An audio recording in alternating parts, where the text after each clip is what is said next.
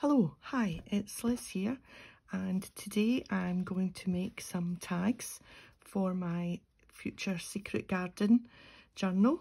They're just plain on the back, just for some journaling, or I might collage them at the time when I'm putting them in the journal, depending on where they're going to be going. So they're just, that's vellum and a doily, a sticker and a fussy cut bird. So I've made these three and some stitching, which went a bit wonky on this one, but that's okay. I quite like the look of that. Yeah, so we'll make one together and I'll show you exactly what I did to do these. Right, so the vellum I used is from this pack. It's vellum, paper stash vellum, wallflower. Can you see that? Okay, so there, wallflower. And I've got this sheet here, which you can see I've already started using.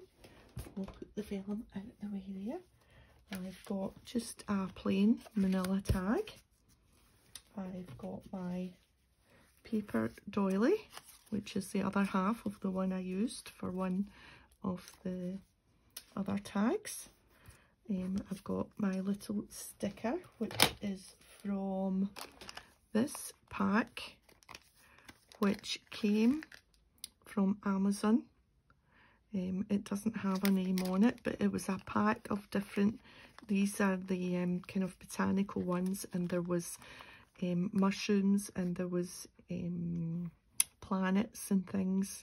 So I'm sure if you searched for postage stamp stickers, you would find these stickers. So I've picked out this one because this fussy cut bird, which is just from a book of birds, I thought matched quite well with the little bits of yellow and whatnot, and the doily. So what we'll do is we'll find a piece of vellum first that's going to be nice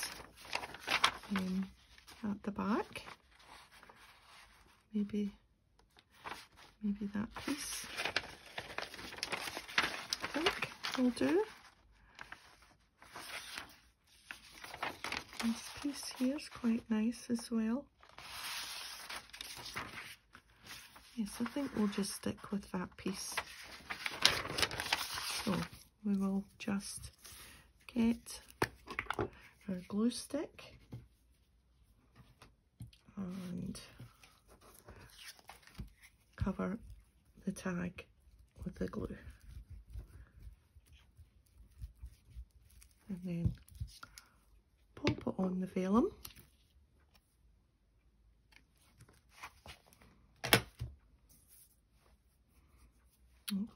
This one, we'll just go right up to the edge where it was cut before, and then that means we only need to cut 3 edges.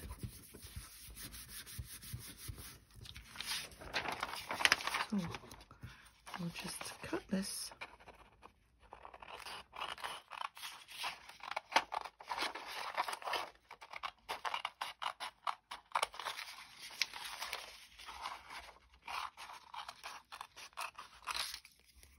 There we are. And just that bit, and that bit, and there, and a little bit off the bottom. So that was easy. Just put that piece of vellum away. So that's that, and we need to re-punch the hole. So we'll just re-punch that. There we are. So the next stage would be to get our little piece of doily on. So I'm going to stick with my usual rule that if it's facing that way, then the other things go that face that way. I think it looks better. See, if we put it this way, Actually, that works okay. Well, you know, to be honest, I don't think it matters here because it's filling up the full, I think it is better that way. It's filling up the full page anyway. Yeah, let's do it that way. What ones have I got? I've got one that way, and that means I'll have 3 facing that way. Doesn't matter. They'll all be in different pages anyway. And then we'll put this just tucked under there, like that. So we'll put the sticker on first because that's the bottom layer. So let's try and get the backing. Oh, first time. I think if you don't get it first time, then it's a tricky business. So sticker down. Then we'll bring sticky magazine in. And I'm going to be stitching round, so I'm not going to put my glue stick up the edge of my doily because I don't want that to be all gungy through my machine. Somebody left a comment, I think it might have been on Facebook actually, asking if the needle got stuck in the glue stick. Well, it hasn't so far, but I am quite careful. Let's just rub the glue off the back. And then we will glue on our little bird. I don't know what kind of bird this is. I should have paid attention to the book when I was cutting it out. And he'll just sit like that, at a jaunty angle. There we are. So, finishing touches for this one is a little bit of seam binding through the top and a little sticker. So I've just put on little numbers. There's that one there, and there's that one there. I know it's just tiny, but I think it just makes just a nice little touch. So we'll look for a number. Here's one of these. These are a bit big. 115, 256.5. Well, there's number 42, and it's got NO for number, so that'll do. And we'll just put it, I think we'll just add it to the bottom there, overlapping. You see that? And the other thing is the seam binding. So we'll just cut a little bit of that off. Not seam binding. What is this seam binding? What's it called? This kind of vintagey ribbon. Can't remember. Now through from the back I think works maybe better. I like the look. Is it through from the back or is it through from the front? I'll soon know because I can tell the way that it turns out which way I prefer. Is that the same as the other ones? Yes, it is. So there we are, and let's do a little rough up of the edges. Get some frayed bits.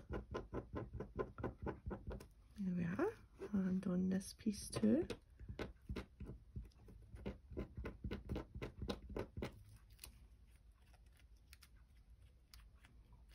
That just makes it look a little bit older.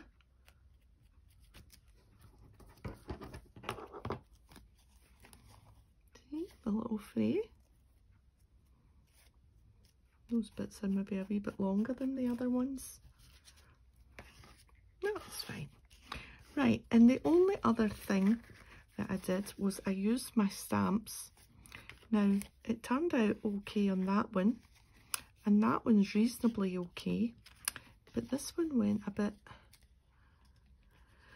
blurred. I don't know why that should be different. Maybe I leaned harder. Maybe that's the secret. And I know it's on vellum, and so you've got to give it a bit of a blast with the heat gun or let it dry before you touch it. But I'm going to still go for it because I think it does add, even although that's a little bit blurred and not what I would really want. So we've got original, love, and I made this. So what will we do? I think we'll have another I made. Will we have another I made this? I think we will. Or work of art. No, let's do an I made this.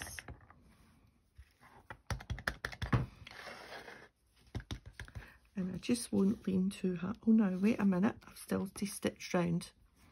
Let me do the stitching first because I don't want that ink all over the place.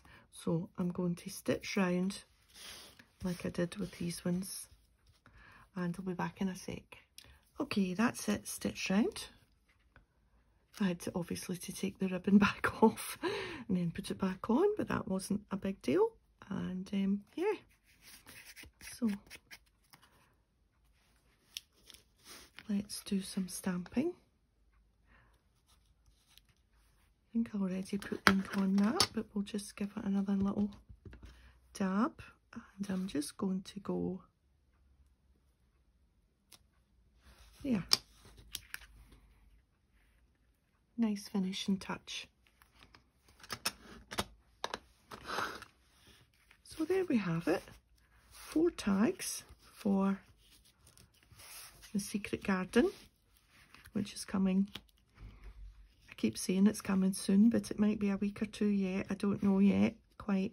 I'm still prepping quite a lot of things because I want to, once I start it, be able to get through it fairly quickly but enjoy it at the same time. So yeah, so that's my 4 tags today. I hope you enjoyed that. If you did, a little thumbs up, and take care, and I'll see you next time. Bye for now.